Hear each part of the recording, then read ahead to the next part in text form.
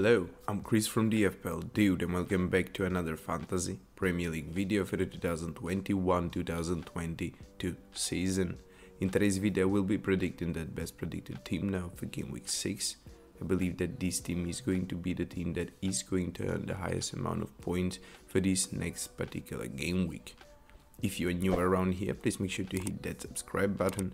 Don't be afraid to give this video a thumbs up if you like it. And without further ado, let's start building that team.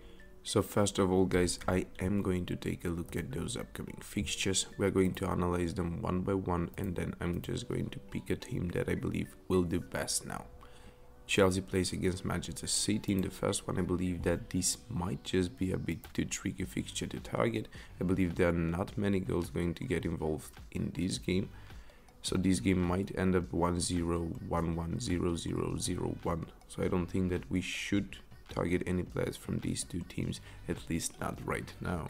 The next one is Manchester United against Aston Villa. I do believe that Manchester United has more than firepower enough to actually beat Aston Villa. I think that they are going to be able to score even a couple of goals against them. The first player that I'm going to bring into this team, it is going to be Ronaldo. The second that I wanted to bring into this team was Greenwood, but I'm not sure if Greenwood is going to get those 90 minutes, if Greenwood is going to be able to do good now when Ronaldo is actually playing as a striker.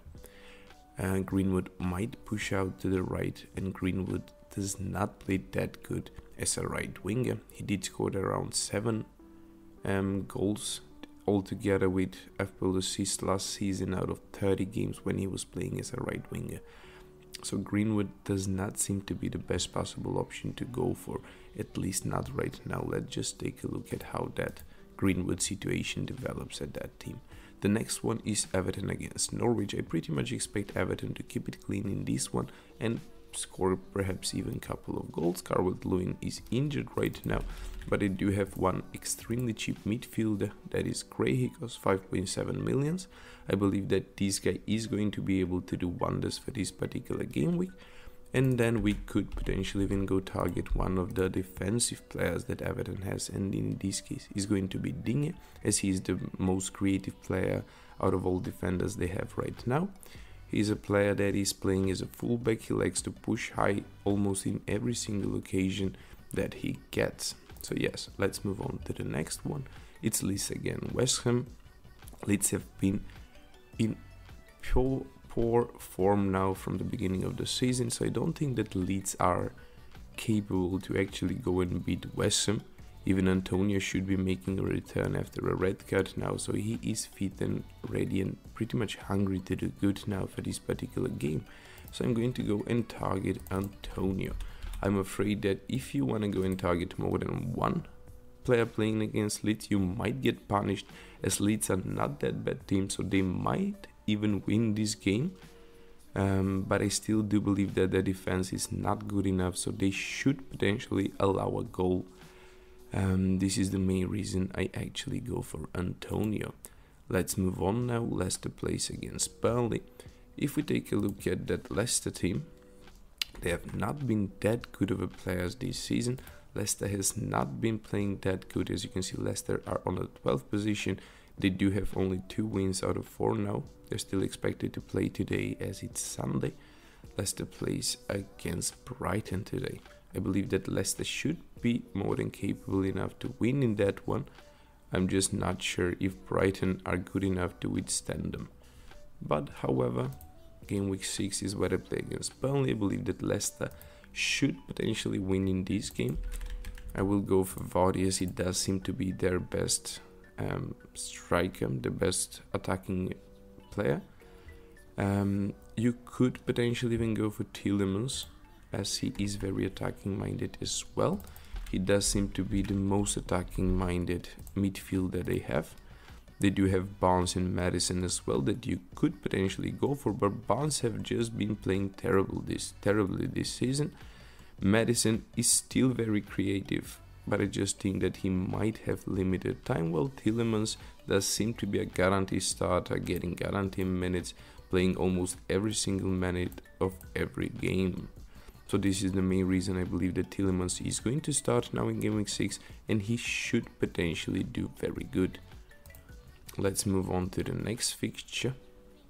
This is where Watford plays against Newcastle. Watford has showed that they are more than capable enough of scoring goals. They do have two players that are very valuable. The first one is Sar, their midfielder. This is the player that we are going to go for. 6.1 million, he's very cheap, guys. I believe that this is the time where cheap midfielders are very good and they're going to prevail. We could potentially have gone for Dennis as well, but I just think that this trio might be able to do a bit better than if I was going to replace Vardy with Dennis, or Antonio with Dennis, or Ronaldo with Dennis, or something similar. So yes, Sar is going to be the only Watford player that we are going to target for this particular game week. Brentford plays against Liverpool up next. I believe that Liverpool should end up victorious in this one. They might even score a couple of goals, and Liverpool might even keep it clean. So I'm going to go for one Liverpool defensive player. In this case, it's going to be Van Dijk.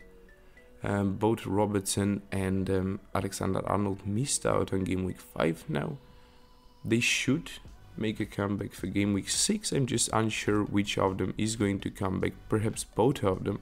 But as much as I know, Van Dijk is the player that is a guaranteed starter. He's fit and ready to play, at least right now. So I think that we could potentially go for him, as he's not just a random center back. He's actually drifting very high up the pitch in many occasions, on corners, on free kicks, on situations where the whole Liverpool team is pushing high. Virgil van Dijk is always in the opponent's half. So I believe that he might be able to score a goal. He might be able to get an extra assist to that as well. And he does have excellent clean sheet potential, especially in this one. So yes, this is how our team looks like so far. Let's move on to the next fixture. Southampton plays against Wolves. Now, these are not two of the best Premier League teams, guys, but if you take a look at them and how they stand right now, they're 15 and 16 placed on the table. Wolves have scored only 2 goals, guys, in 5 occasions. They played against Leicester, that are out of form. They played against Tottenham and lost it. They played against Manchester United and lost it. They played against Watford. This is the only win. And they played against Brentford, now losing 0-2. So I believe that Wolves are not that good. I've noticed that Jimenez and Traore are actually extremely creative, but they are just as wasteful, guys. Up to Game Week 5 now, I believe that Jimenez had like 13 shots, only 1 on target and 0 goals or something like that. So I don't think that Wolves are capable to actually go and beat Southampton is this one, as Southampton defense have drastically improved this season. Manchester City could not beat them yesterday. West Ham could not beat them the previous game week. Newcastle scored 2 goals against them. Manchester United could not beat them, guys. So I believe that this is a team that might be able to withstand Wolves' attacks in this one. So I am going to go for their goalkeeper McCarthy, just to balance this team out. We pretty much want players, if we go for 3 defenders and a goalkeeper, I pretty much want them all 4 to be from different teams, because I believe that balance is actually the key to success. Let's move on now. Arsenal plays against Tottenham. I believe that Arsenal is showing a terrible form and have been showing that now throughout the whole season. I don't think that much is going to improve now under Arteta. So I'm going to go and target a Tottenham defender, actually. So let's take a look at those Tottenham defenders. If we take a look at their defenders, we can see that half of their team is injured, but Reguilon is fit and ready to do good. This is the most creative defender they have. He costs 5.2 millions. He is a player that likes to push very high up the pitch, so he does like to place in many crosses in the opponent's box, and he does like to take shots from time to time. So I believe that this guy is going to get himself involved in a clean sheet now for Game Week 6, and he might even get some attacking returns. So yes, Reguilon remember this guy for this particular game week. So as you can see, this is going to be the complete team for for game week 6. Now we can jump on to the bench replacement players. The first one that I'm going to bring in is going to be McCarthy. All players, the first MacArthur. MacArthur, he does cost 4.5 million. I believe that he is a player that has been playing almost every minute. He did missed out on 3 minutes in game week 3, and he was replaced against Liverpool as well. But when you play against Liverpool, you can't expect much of a quality. MacArthur is going to be the first bench replacement that I will bring into this team. And the second one is actually going to be Livramento. I do believe that he does have very good potential to do good. As you can see, he is one of those players that is a guaranteed starter, and it does cost only 4.1 million, guys. If you remember, Southampton plays against Wolves in this one, so his clean sheet potential should be very high. And he is going to be my second bench replacement. And as for the last bench replacement, I'm just going to simply go for Duffy, as Brighton plays against Crystal Palace. In this one, Crystal Palace have not been one of those teams that has scored most goals, and Duffy does seem to be a guaranteed starter. He even scored goal now in game week 2. For that cheap of a player, he is just too good to ignore. And we got 4.1 million in the bank right now. This is where we could potentially just go for the cheapest possible starting goalkeeper. Somebody that costs only 4 million. It does not need to be anyone in particular, as long as he is extremely cheap, guys.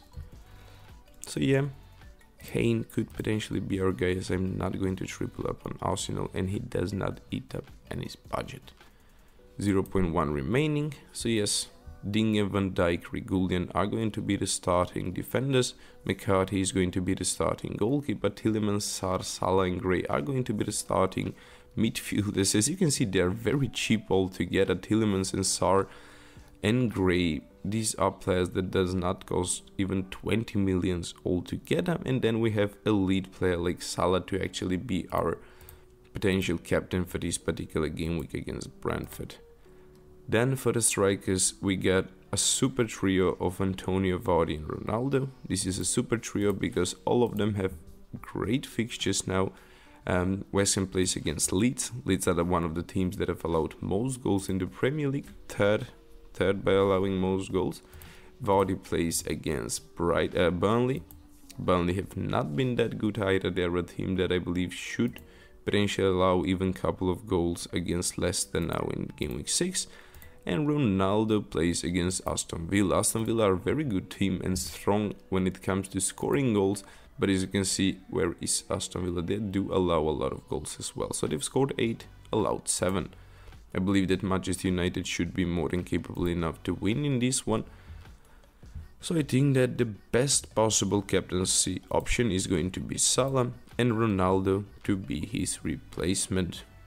Guys, if you thought this video was of any fun, please do give it thumbs up. If you liked it, give it thumbs up, and don't forget to subscribe if that is something you have not done already. Thank you for watching, and see you next time.